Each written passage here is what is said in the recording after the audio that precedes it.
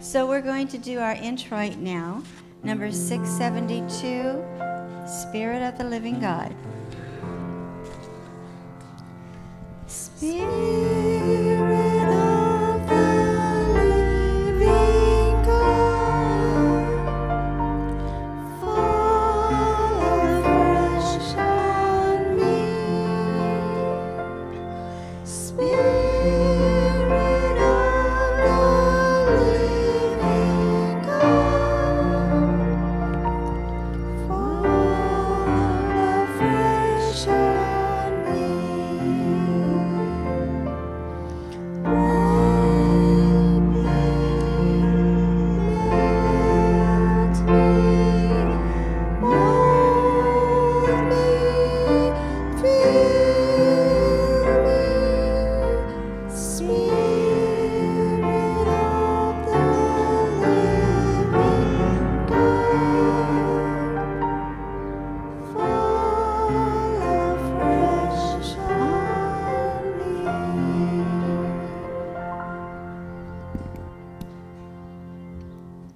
O Father in heaven, may the prayer of each of our heart today be, fall afresh on me. May each one of us experience the falling of the Holy Spirit on us and the drawing of your Spirit into a closer relationship with you today. In Jesus' name, amen.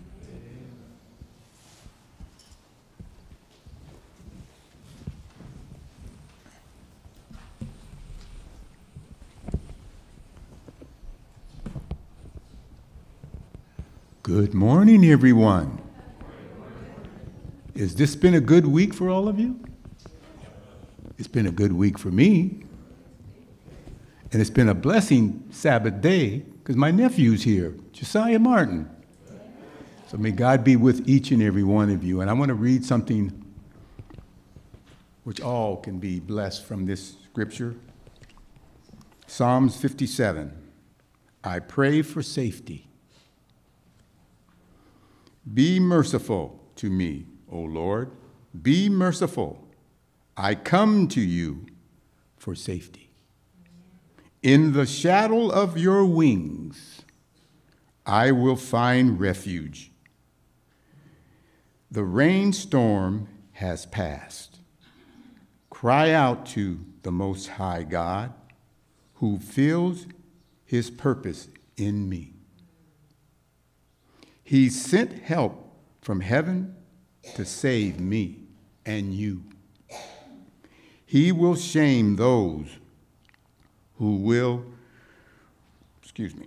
refuge me.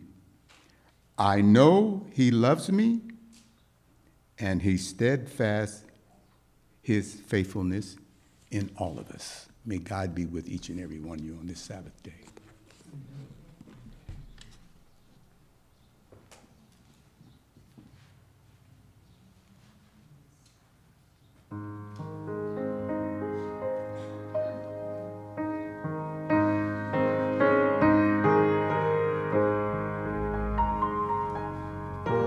Our next song is number 487, In the Garden. Please stand.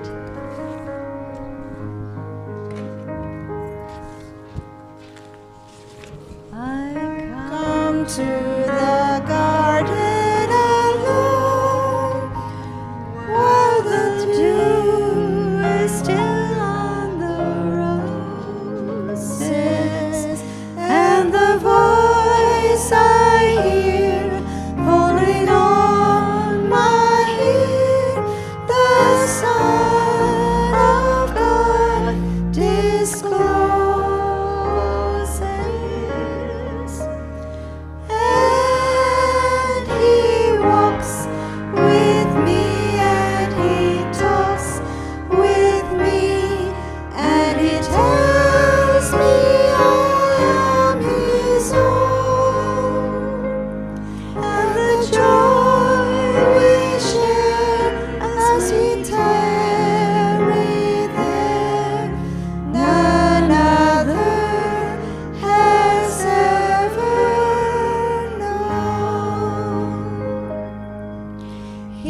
speaks and the sound of his voice is so sweet, the birds hush their singing,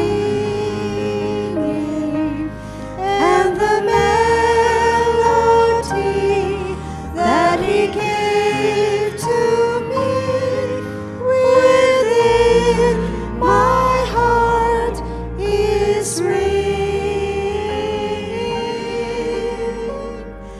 And he walks with me, and he talks with me, and he tells me I am his own.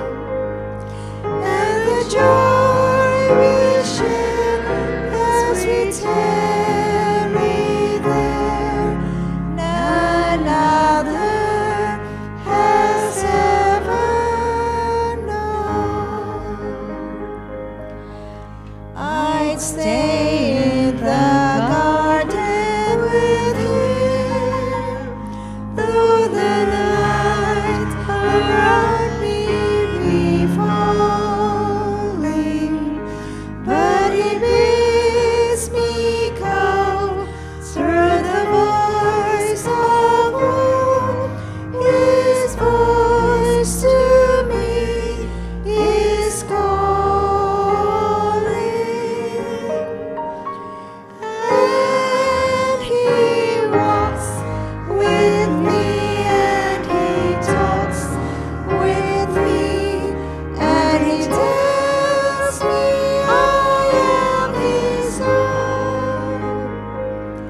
And the joy we share as we tarry there, none other has ever known. Amen. You may be seated.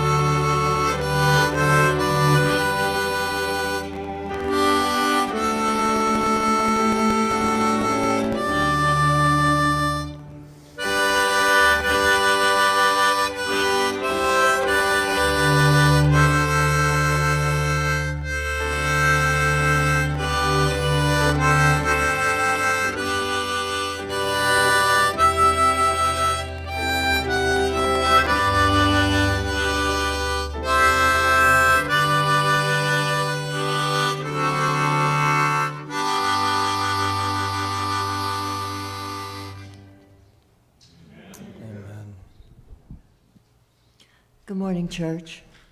Good morning. I'll be reading the scripture this morning. It's John chapter 20, and I'll be reading from 11 to 14. And the context is, this takes place in a garden near the area where Jesus was crucified. But Mary stood without at the sepulchre weeping, and as she wept, she stooped down and looked into the sepulchre, and seeth two angels in white sitting, the one at the head and the other at the feet, where the body of Jesus had lain.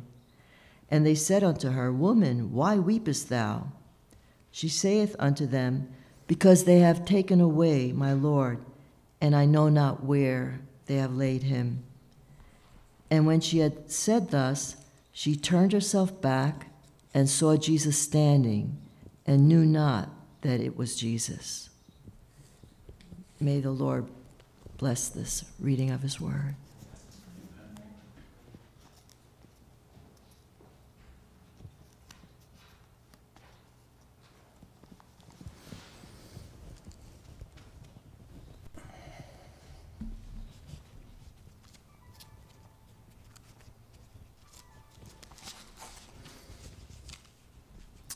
During the first century after Christ, there was much debate and discussion, argument, and even squabbling over certain teachings, certain doctrines.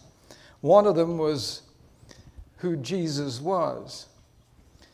And it was interesting that many of the church leaders, many of the missionaries, many of the members of the church back in those early years thought that Jesus was man. Writers spoke against that. Some said that Jesus was God. And some weren't sure what he was. Weren't sure which side of the issue to make their voice known. And so it was quite a discussion.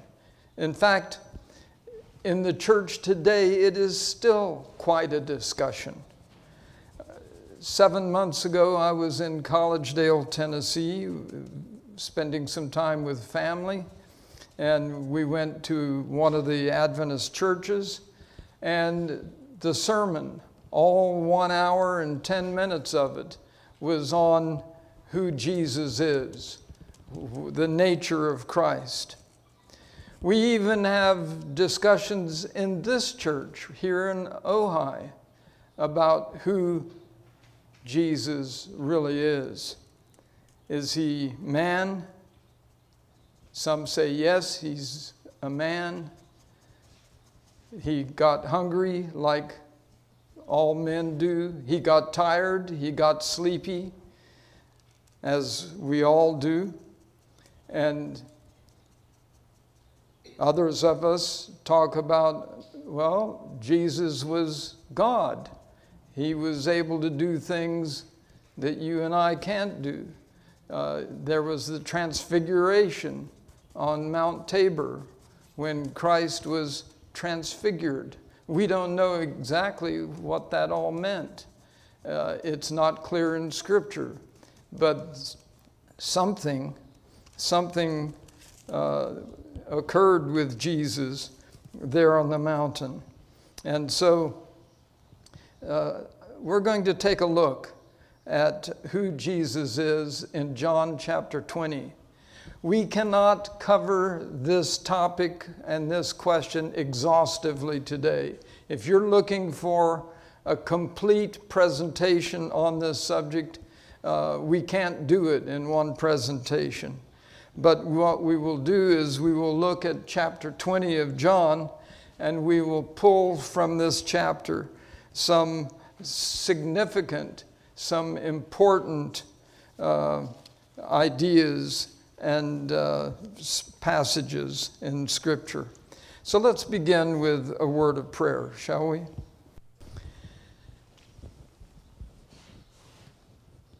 O Father in heaven, make us more Christ-like. As we study and read, help us to understand what Christ was like, who he was, and make us more Christ-like as well. We pray in Jesus' name, amen.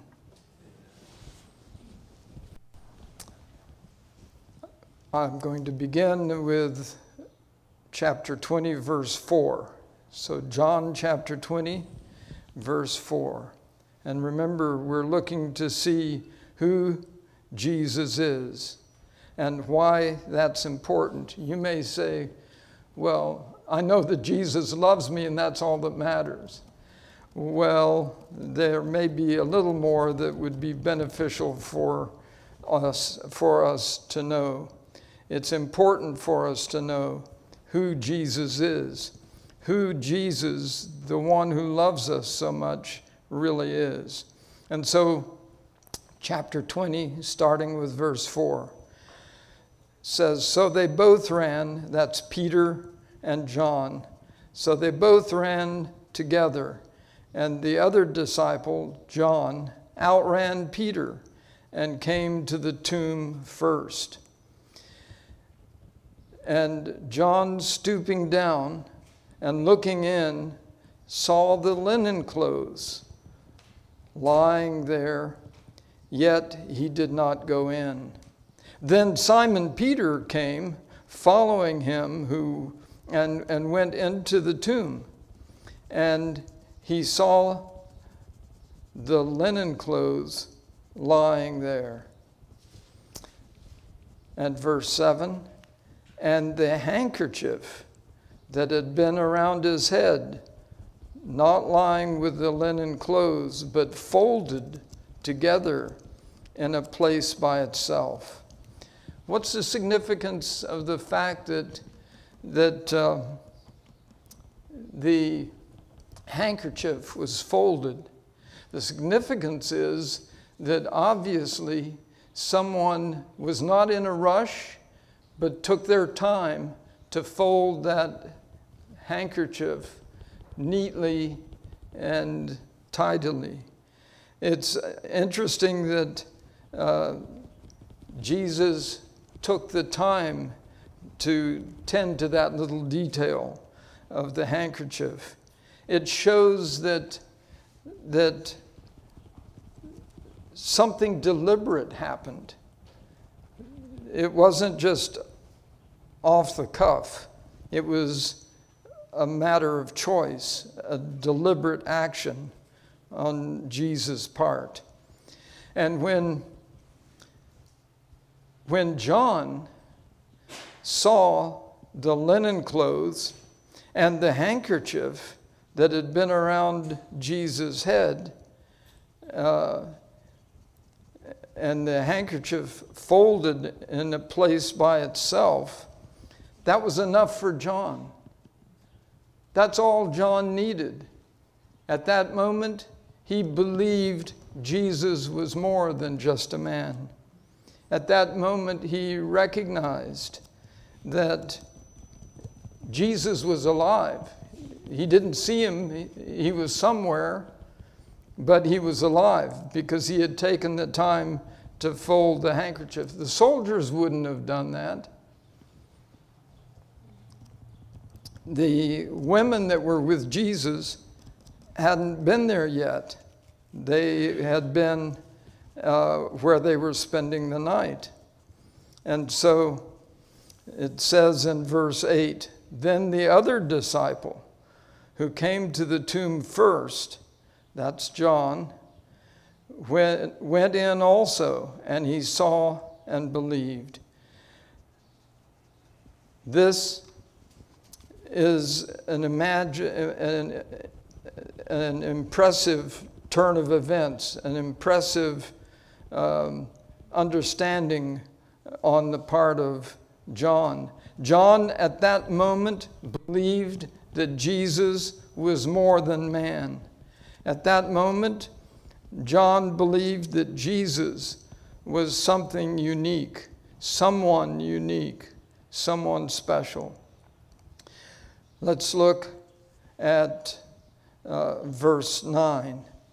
For as yet they did not know the Scripture. What a profound statement.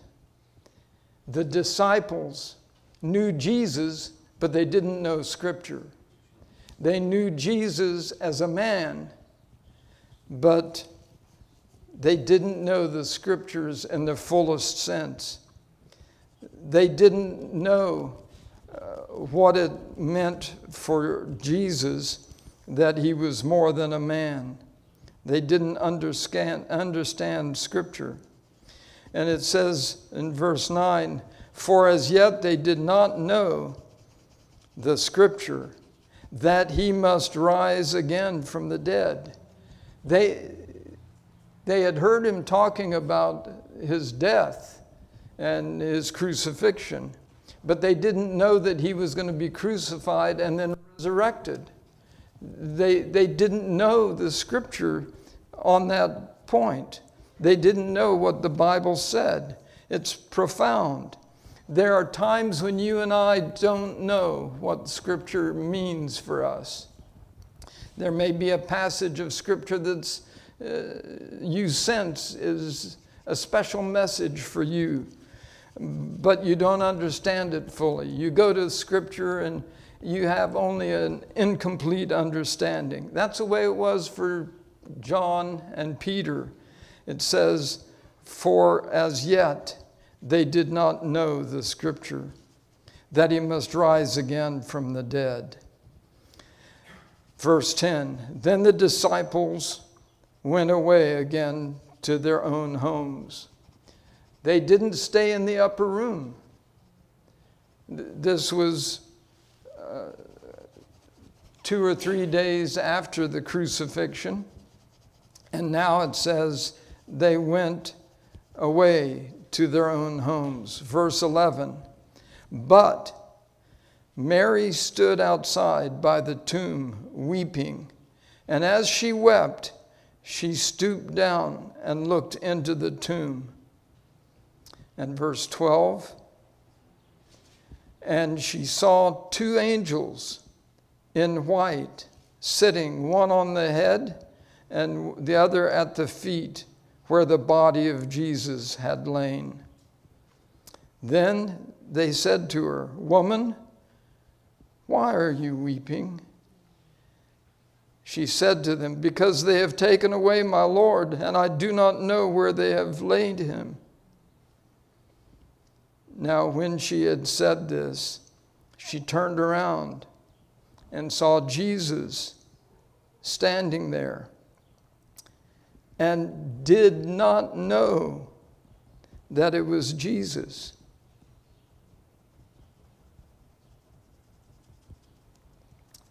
Jesus said to her, why are you weeping?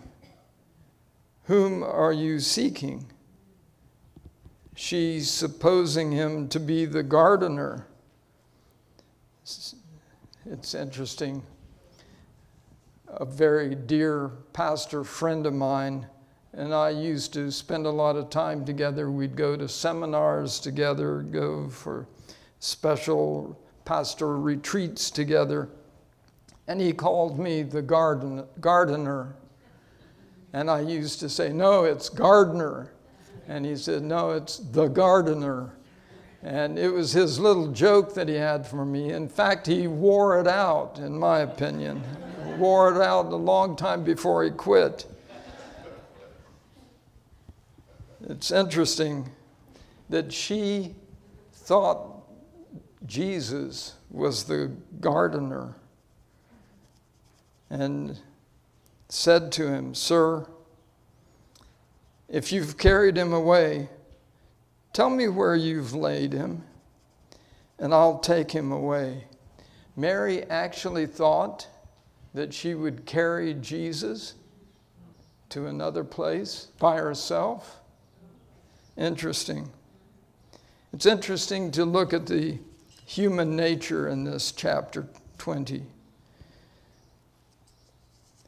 she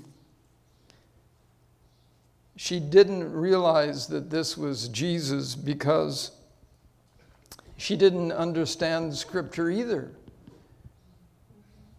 Peter and John didn't understand Scripture. None of the disciples understood the Scripture. And Mary certainly didn't understand Scripture. There was Jesus, and she thought it was the gardener. Isn't it interesting how we have misconceptions and misunderstandings?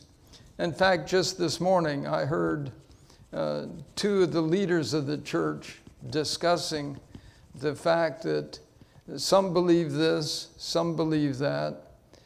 Some probably believe things that aren't right. Some people believe things that are incomplete. In fact, we're told that at the end of time, new understandings will be discovered in God's Word. I want to be part of that, don't you? I want to be involved in that, God willing. And so she thinks Jesus is the gardener, and she offers to carry him away if the gardener would just tell her where he is, what was done with his body. Let's take a look at verse 16. Jesus said to her, "Mary." And she turned around and said to him, "Rabboni," which is to say, teacher. Mary knew that Jesus was a teacher, but didn't know that he was much more than a teacher.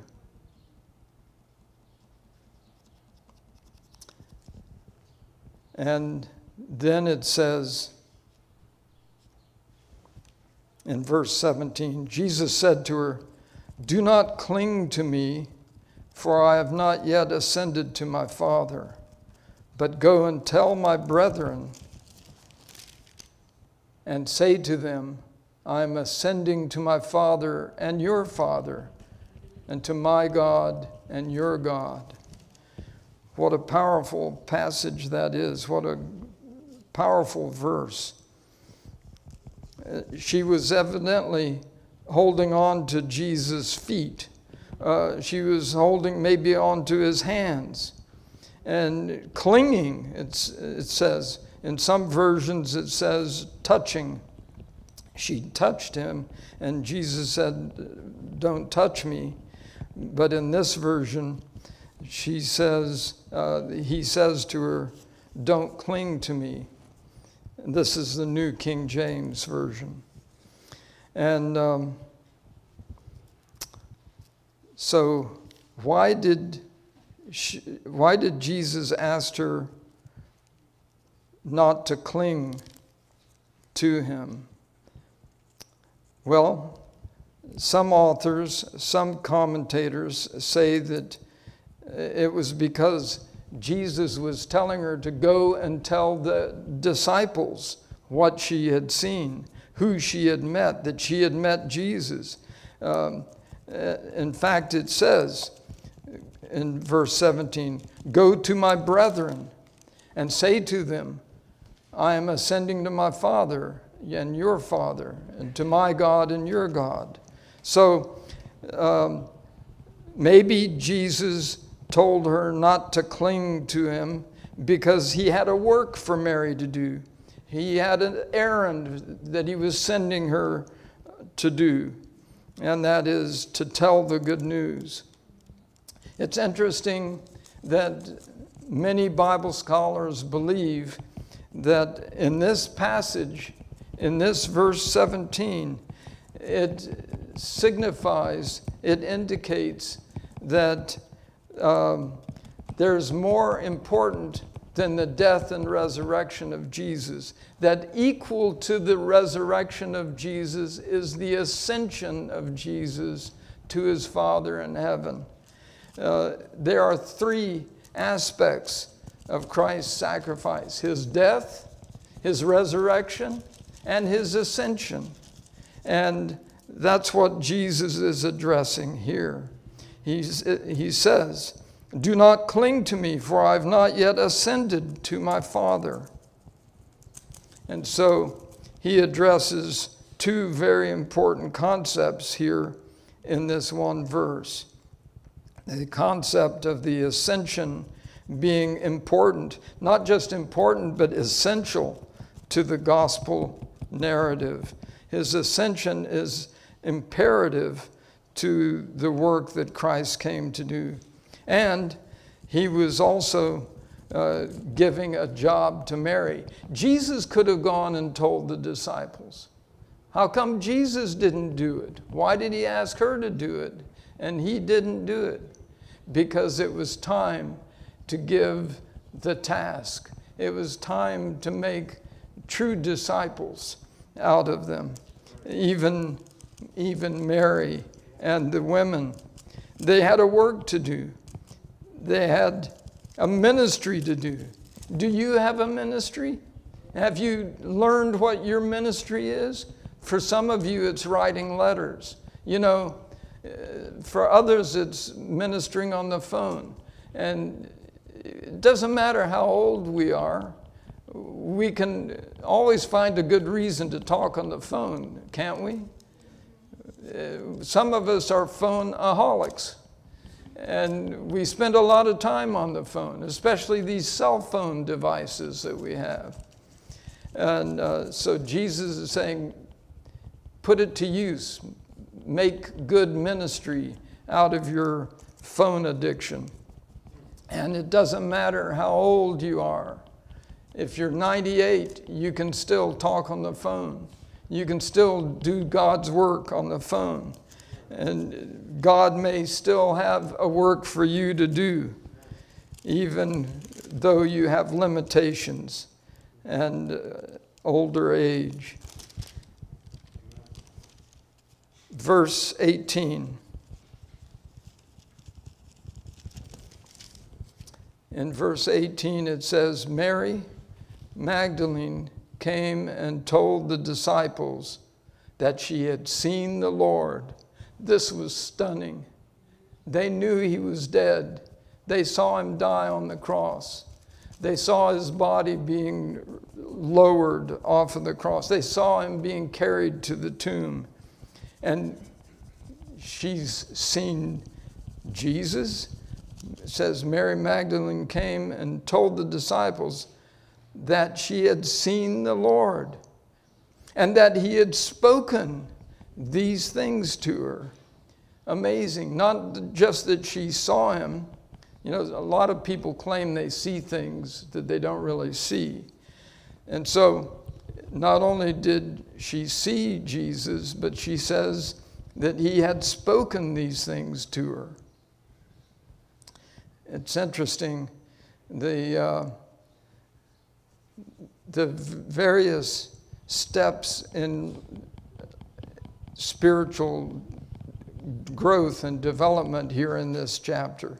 It's very interesting to see in just a few hours' time how John and Peter and then Mary and then the other disciples came to see that Jesus truly was resurrected, and that their whole understanding of the work of Jesus was turned upside down on its head.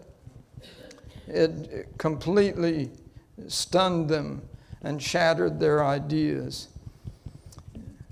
And then verse 19, it says, Then the same day at evening, being the first day of the week, when the doors were shut, where the disciples were assembled for fear of the Jews, Jesus came and stood in the midst and said to them, Peace be with you.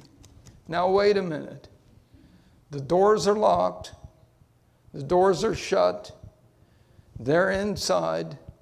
It's Sunday evening, the third day, and they've secured themselves It's very clear to say that they specifically secured themselves in this upper room because it says they were afraid of the Jews. And so, of course, they would have taken extra precaution to secure the door. But Jesus shows up. How? How did he come to be in the room? Was he in the room before they locked the door and they didn't see him? That's not what it says.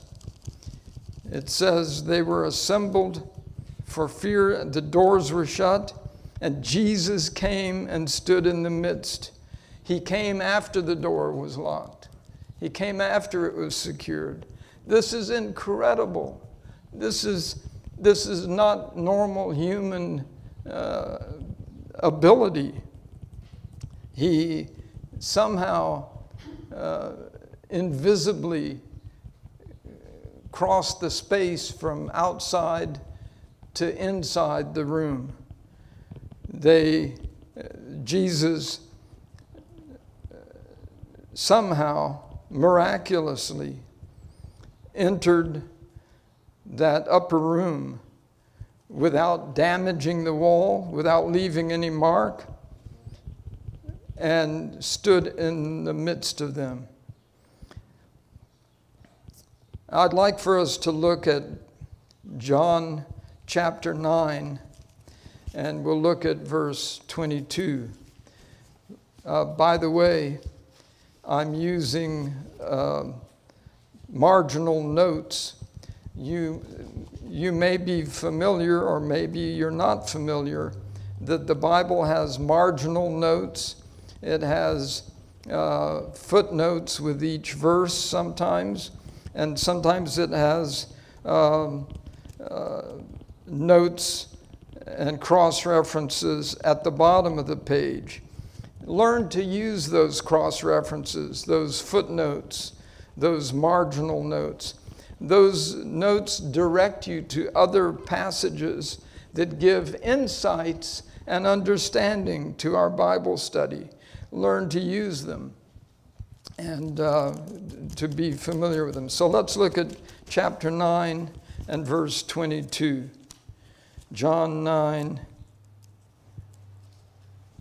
and verse 22. And it says this: His parents said these things because they feared the Jews, for the Jews had agreed already that if anyone confessed that he was Christ, he would be put out of the synagogue. No wonder they were afraid.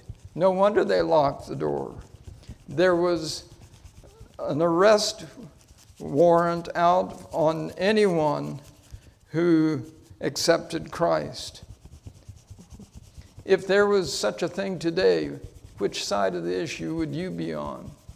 Would you stand in full support of Christ, or would you get up and bar the door? Would you slink in fear in the room? So let's continue with verse 20. Chapter 20, verse 20. And when he had said this, he showed them his hands. This is Jesus now. Jesus standing in the middle of the room. And it says, when he had said this, peace be with you. He showed them his hands and his side. Then the disciples were glad when they saw the Lord. They didn't even believe that it was Jesus until they saw the prints in his hands and the wound in his side. They didn't know what to make of it. But when Jesus said, peace be with you, and he showed them his scars, it says they were glad when they saw the Lord. They finally admitted this was Jesus. This was Jesus. And they were glad. Are you happy in your relationship with Jesus? Are you glad in your relationship with God? Do people around you see that you're glad in your relationship with Jesus? I pray that all of us have a joy about us. Let's continue with verse 24. With verse 24, it talks about one of the disciples named Thomas. Thomas, by the way, had a nickname. I had a nickname with my pastor friend. He called me the gardener. Well, Thomas was called the doubter, doubting Thomas, because he wanted evidence for everything Jesus said. He wanted proof for everything Jesus claimed.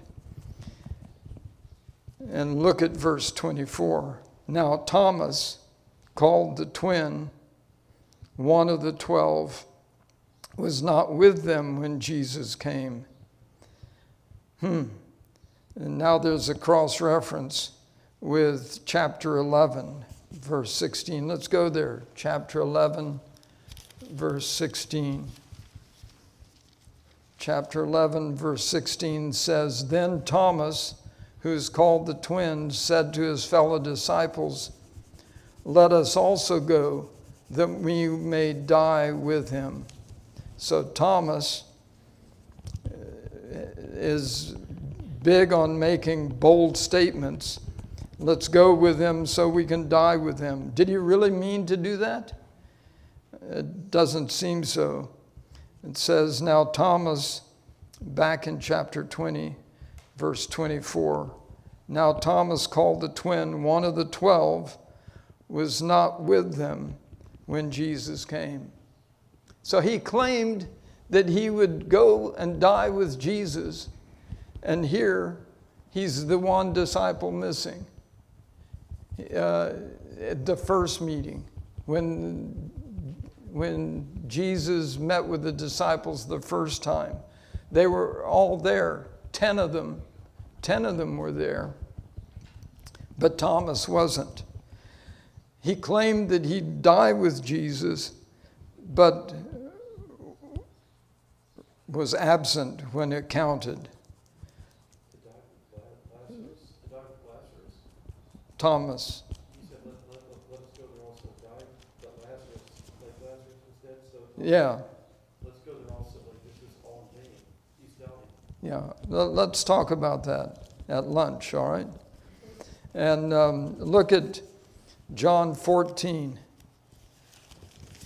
Look at John chapter 14 and verse 5. It says, Thomas said to him, Lord, we do not know where you are going, and how can we know the way? They didn't know where Jesus was going. They didn't know the way that he was leading them. And Thomas expresses his doubts. By the way, are you honest enough with God that you can express your doubts to him? Can you disclose the doubts that you have about belief and about God's word and about your life as a Christian? Can you express that to Jesus? You know, Jesus can handle anything we tell him. Jesus can hear and help us with any situation we're in. And so, verse 25 is powerful evidence. Evidence is what they were all looking for, especially Thomas. Mary was quick to believe with very little evidence. She heard and she saw him. But John and Peter were even more amazing. Peter and John believed when they were at the tomb, at the sepulcher.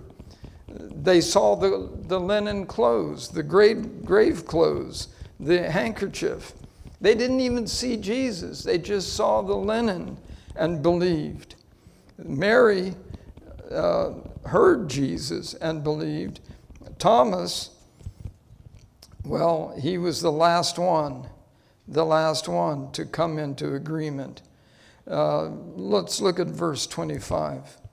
The other disciples therefore said to him, "We have seen the Lord." So he said to them, "Unless I see in his hands the print of the nails, and put my finger into the print of the nails, and put my hand into his side, I will not believe." After 8 days, this is a week and a half, after 8 days, his disciples were again inside, and Thomas was with them. Jesus came, the door being shut. He did it twice.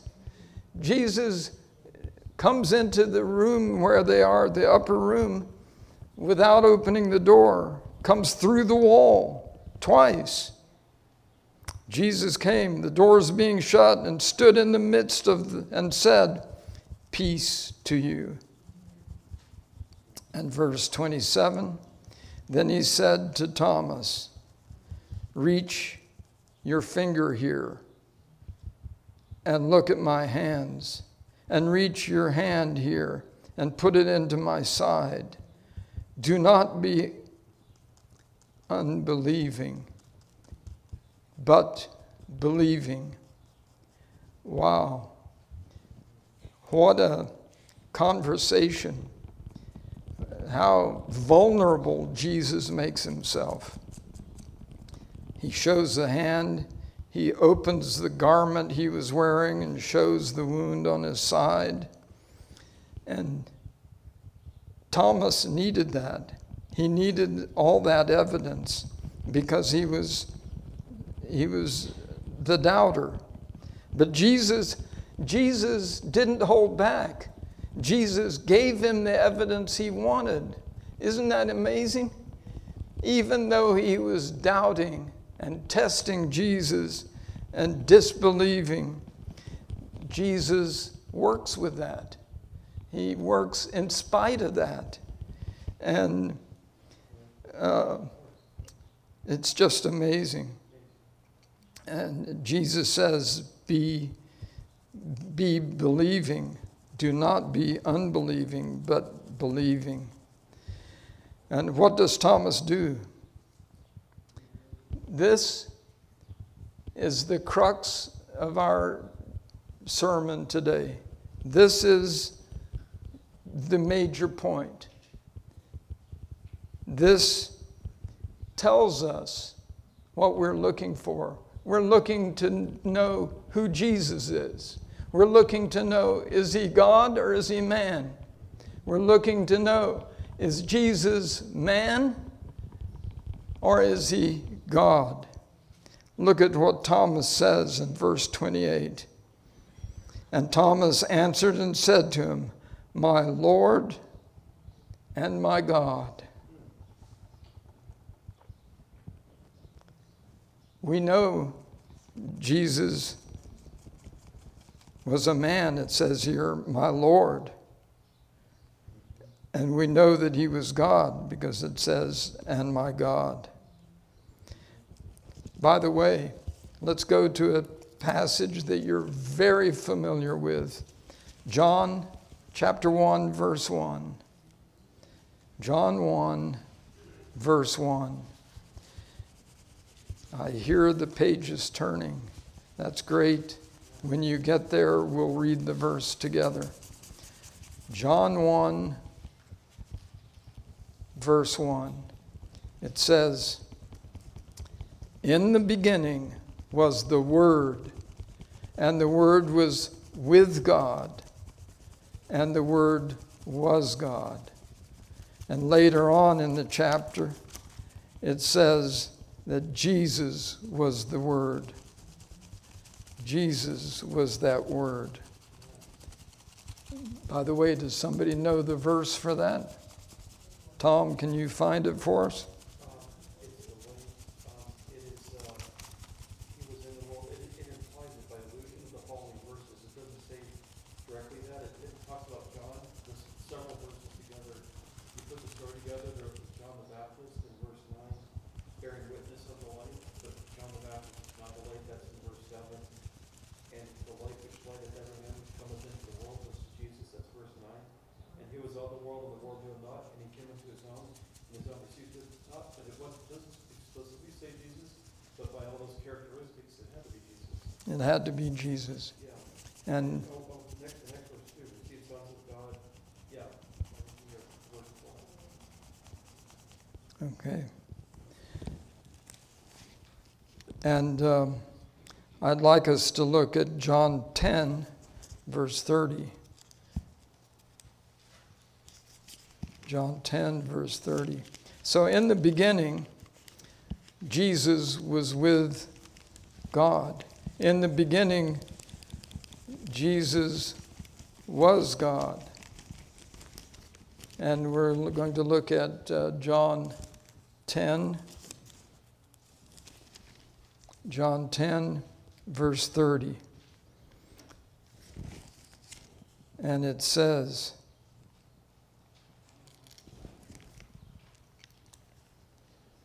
the man answered and said to them, why, this is a marvelous thing, that you do not know where he is from, yet he has opened my eyes. So the blind man is speaking to the authorities, and they ask him, we know that God spoke to Moses, but as for this fellow, we don't know where he's from. He's talking about Jesus. And the blind man that had been given his sight back says, the man answered and said to them, why, this is a marvelous thing, that you do not know where he's from, yet he has opened my eyes. And so it refers to the miracle-working power of Jesus. But the key to that verse is where he's from. He's from God. And I'd like us to also look at chapter 14, verse 9. John 14 and verse 9.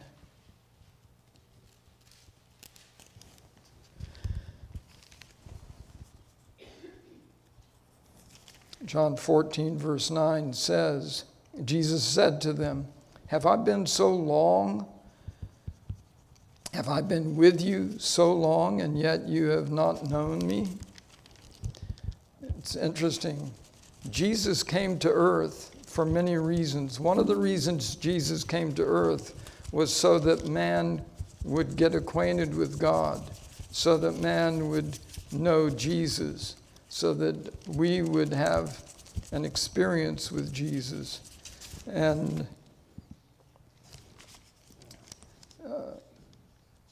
it's beautiful that it says, Jesus said to him, have I been with you so long, and yet you have not known me, Philip. And then one last reference that I'd like to share goes with verse 29. Jesus said to him, Thomas, because you have seen me, you have believed. Blessed are those who have not seen and yet have believed. That is profound. That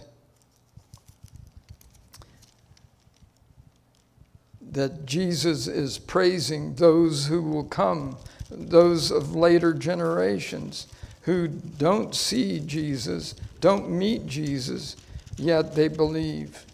That is profound. And I'd like us to look at 1 Peter 1:8. Look at 1 Peter 1:8.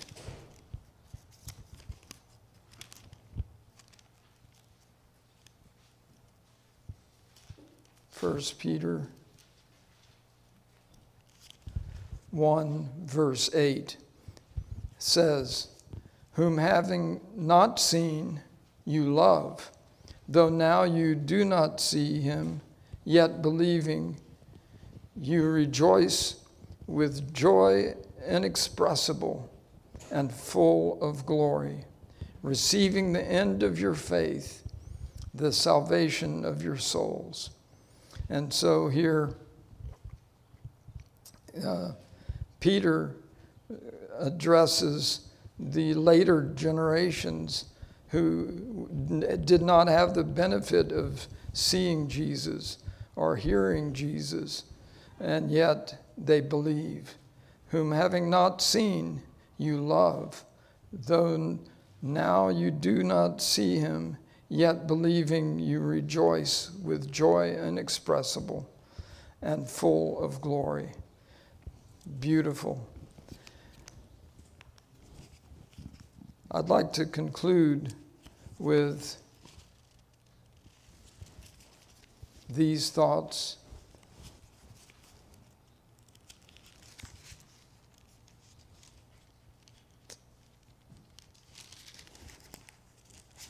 I'd like to conclude with these thoughts.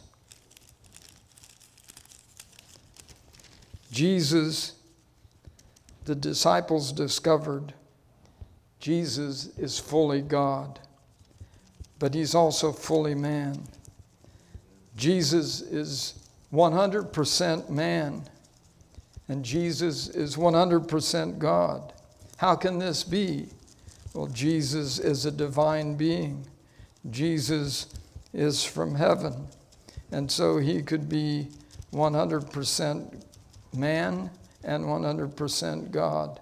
You know, we can argue this, we can debate this, we can tease this point and these questions ad infinitum, but here it is stated in basic terms. I love verse 28.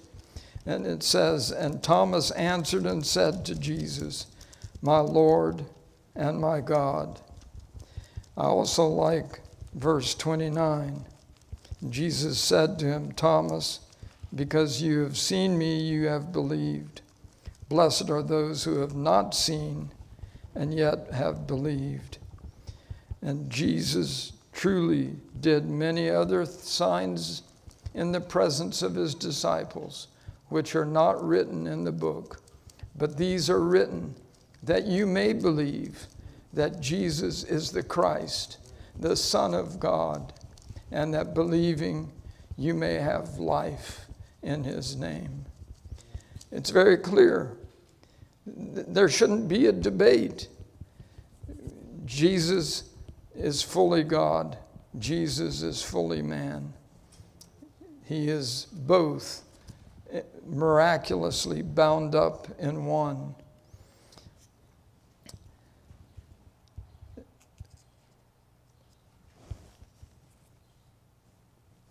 Do you doubt?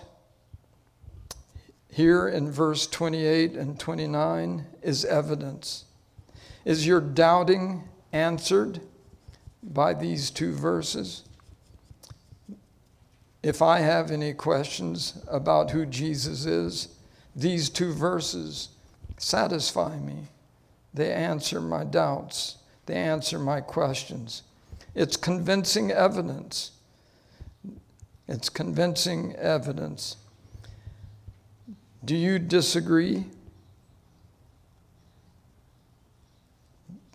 This is truly the evidence that we need. It is sufficient evidence, and God is challenging each of us to accept this evidence. God is calling you, and he is calling me to accept Jesus as our Lord and our God. He is our everything. Dear God, thank you for what we've seen in your word today. Thank you for giving us all the evidence we need. Thank you that we can know you as our God and our Lord. In Jesus' name, amen.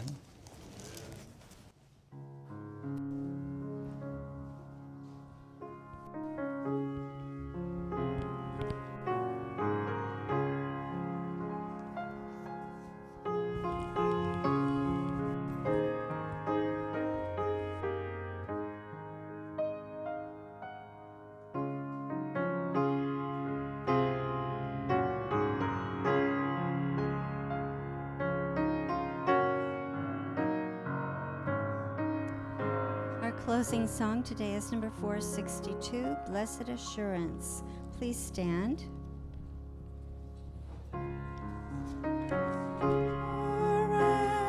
Jesus is mine.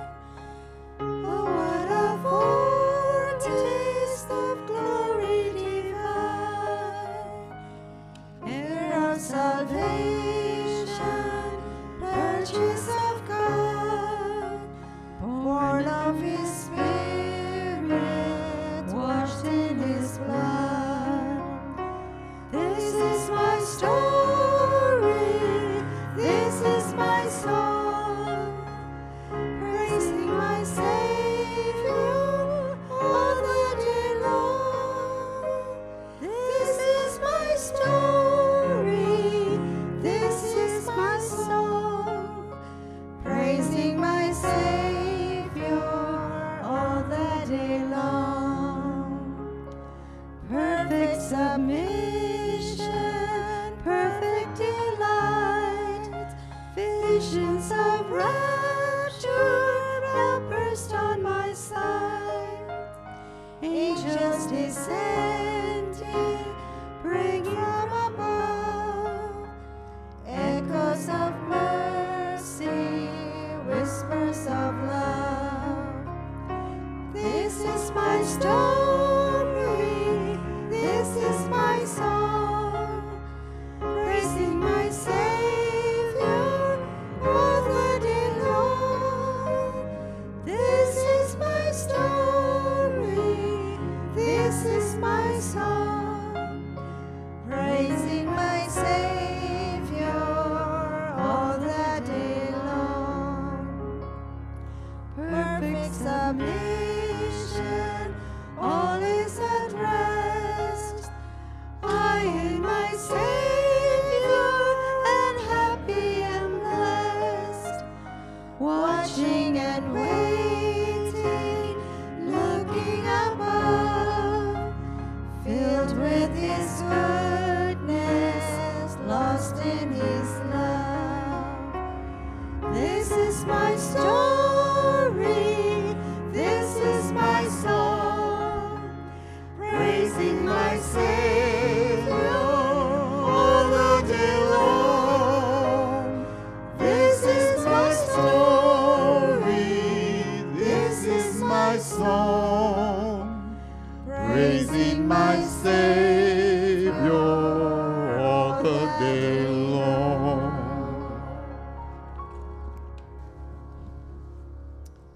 Oh, Father in heaven, thank you so much for giving us all the evidence we need, and that we can rest in joy in the knowledge that you've given us through your word. Thank you that you've told us ahead of time that there will be increase of knowledge even in the last days, and that we can be part of that experience as we find the evidence in your word, as we search the scriptures and find in them the truth in Jesus. Thank you for that, our Lord and our God. Amen.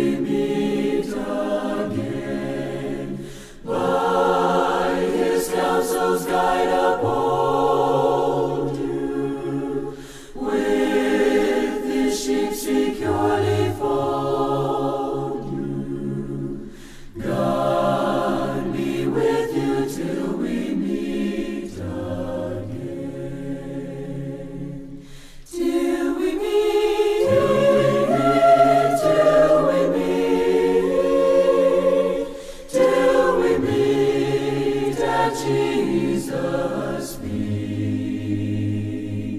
Till we meet, till we meet, till we meet. God be with you till we meet again.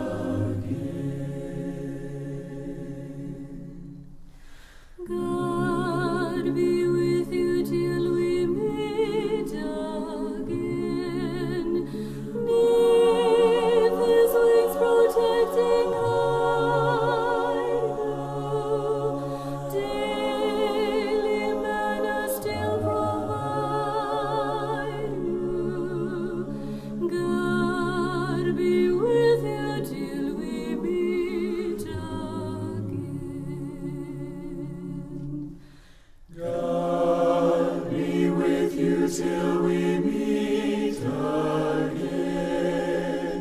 When life's perils they confound you, put His arms unfailing round you.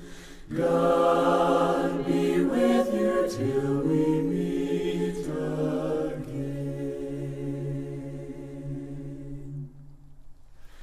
God be with you till we meet again.